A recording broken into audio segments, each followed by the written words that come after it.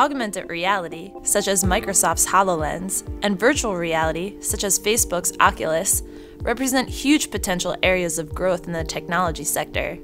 Sales of virtual reality headsets are expected to more than double each year over the next 5 years.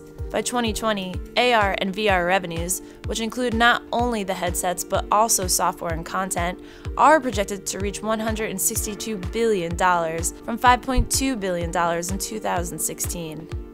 Analysts have been predicting huge growth for years, but challenges have stunted the market's growth. There is a lot lacking, including, most importantly, consumer understanding. Google Glass kind of gave the whole gig a bad name. Privacy was a big concern. And frankly, we haven't seen any really consumer-oriented head-mounted glasses. At CES, companies showcased new, more immersive technologies that may help spur demand. One of the big areas that Intel's really excited about is merged reality, and that's where we look to blend in the real world with the digital world. And by blending those two capabilities together, you get a new set of experiences. I think people have been introduced to AR through a phenomenon called Pokemon Go. Pokemon Go is very basic AR, so you get Pokemon to overlay to the real world.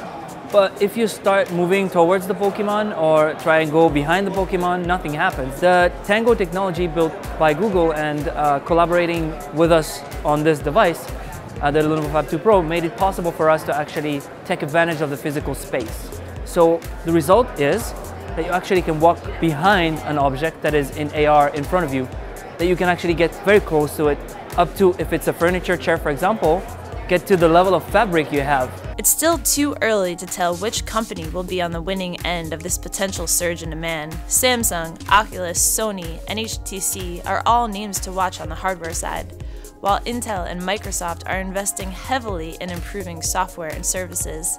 Apple has even expressed interest in getting involved in augmented reality, but has yet to release a product. I think Apple will probably enter the market. That said, Apple is sort of rapidly falling behind. I mean, I think unlike other cases where Apple comes in a little late by intention, in this case, there's a lot of innovation going on from very major companies like Microsoft, Intel, Samsung, and startups like ODG. Augmented and virtual reality are similar in a lot of ways.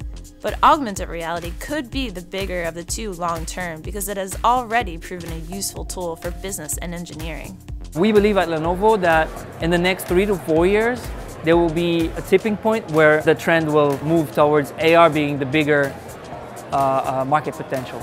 AR takes a little bit longer, but its potential for changing the way we do things and how fast we do them is bigger, much bigger.